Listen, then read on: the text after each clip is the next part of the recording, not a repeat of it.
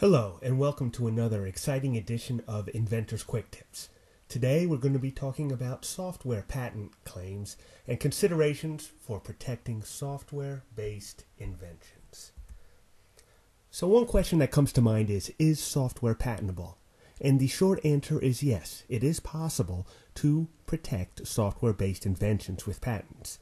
Now, recent court decisions such as the Alice decision have continued to change the legal landscape, and so the best practices are continuously changing in this field. However, there are a few fundamental things that I'd like to point out to you in this video.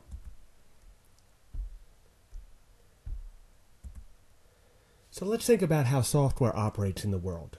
Software typically performs methods, i.e. it does something, and software is typically contained in some computer-readable medium, such as a CD-ROM, flash, USB stick, etc. And software is typically executed by something, a processor, a computer system, a server, and so forth. So let's take a look at an example that most of us should be familiar with, which is your typical voice assistant on your mobile device, such as a cell phone. So there's multiple voice assistants out there, Siri, Alexa, Google has one, and so forth. We're just going to use a simplified example here to illustrate some key concepts with software patent claims. So here's a typical application. Somebody says something into their phone such as, "Hey Siri, will it rain today?" Now let's talk about how that works, at least for the purposes of our example. Let's suppose that the user says something into their device, which we'll call a client, and it digitizes the sound, maybe it compresses the sound, doesn't matter, and it sends it to the network, the internet, represented by this cloud here. From the internet, it makes its way to some speech-to-text server, and the speech-to-text server basically interprets that audio sample, converts it into the sounds that make up English text, converts it to text, sends it back over the internet, back to the user's client device, which is in this case is the phone, and finally it is rendered on the user's device. So that's a use case where most of us are familiar with. Now let's think about some sample claim steps if we want to claim this. Okay, what happens? Well, somebody utters a phrase into the client, which in this case is a phone. The phone then sends an audio sample of the phrase to the server. It gets converted to text, and then the text gets sent back to the client from the server.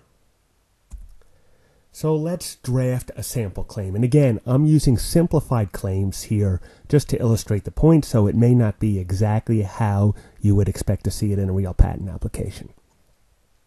So let's call it a computer-implemented method for voice control of a mobile device comprising uttering a phrase into a client, sending audio data of the phrase from the client to a server, converting the audio data to text on the server, and sending the text to the client. So at a high level, that covers the steps we just talked about. Now, let's take a look at who is doing what. Okay. So this is what's happening. Remember, we have the user speaking into their client device, the phone, and it's going to make its way to the speech-to-text server, which is going to send back the text. So let's do an actor analysis on this claim. Actor analysis means who is doing each step of the claim, because for a claim to be most valuable, you'd like a single actor, a single thing, a single user to be doing all the steps of our claim. So let's see how that plays out with our first cut of our sample claim. Okay, the first one, uttering a phrase into a client. Well, who's doing that? The user of the phone. Sending the audio data of the phrase from the client to a server? Well, the phone is doing that. Remember, the phone is our client here. Converting the audio data to text on the server. Well, that's the server. And sending the text to the client. That is the server. So here we have three different actors. We have the human who is uttering the phrase. We have the client itself, the phone, and we have the server. So that right there is not ideal. We know we are probably going to need to rewrite this claim a little bit. We want to ask ourselves, can the claim be written to reduce the number of actors? Ideally, we'd like one actor, and ideally, we'd like the action to be happening in one place. Let's take a geographical example here where my user and their device is in Canada. So they're probably somewhere over Calgary or Manitoba, somewhere like that, right? There they are in Canada. And let's say that our server is over there. Server is perhaps in Kansas or Nebraska or something. Doesn't matter exactly where.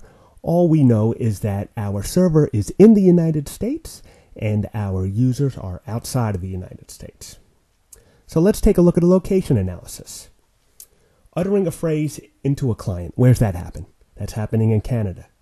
Sending the audio data from the client. Where's that happening? That's happening in Canada. The conversion of the audio data is happening on the server. That's in the United States. And the sending of the text from the server happens in the United States. So we have two locations here. Not ideal. Multiple actors, multiple locations. Let's see if we can somehow rewrite this claim to cover the basic idea without having all these actors and locations. So here's our original claim. Have we done it? We're going to try to do a refactor. So let's see. Here's our original claim. Let's go element by element. We have 4 elements. Let's start with the first one. So for the first one, I'm just going to get rid of it. Uttering a phrase into a client. We really don't need that in our claim. In fact, we can just assume that an audio sample exists. We don't care if a human uttered it, a parrot uttered it, a gorilla uttered it, another computer uttered it. Doesn't matter. Let's assume we have an audio sample. So we're just going to strike that phrase. Let's go to the next phrase. The next phrase in the claim. Sending audio data of the phrase from the client to a server. That is from the client's point of view. We would like to flip the action to a server perspective. So how might that look? Well, instead of sending, what does the server do? The server receives audio data of the phrase from a client onto a server. Okay, so that's what's happening from a server perspective. Servers receive that information. So here's what our refactor claim looks like. We got rid of that first step of uttering. We're just going to have receiving audio data of the phrase from a client onto a server, converting the audio data to text on the server, and sending the text to the client.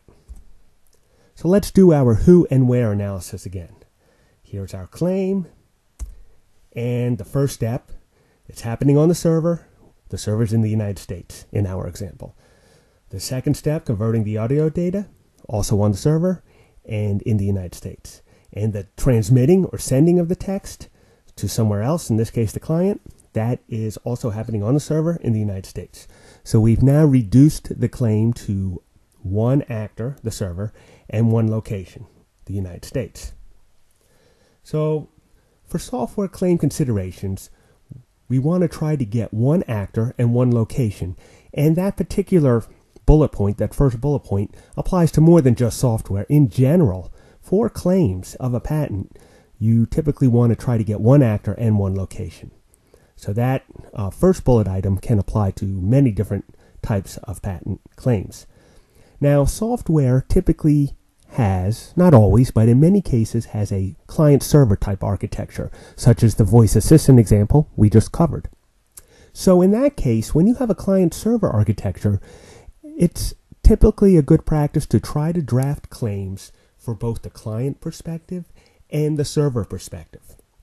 And remember, when you are considering different types of claims for your software patent application, consider method claims, device claims for the actual device that the software runs on, and a computer-readable medium type of claim, which is a claim to the software itself in its physical packaging. So that might be a CD-ROM, USB stick, or the like. This is the typical way that software is claimed today. So hopefully this gave you a little introduction to what goes into thinking about software claims for a patent application.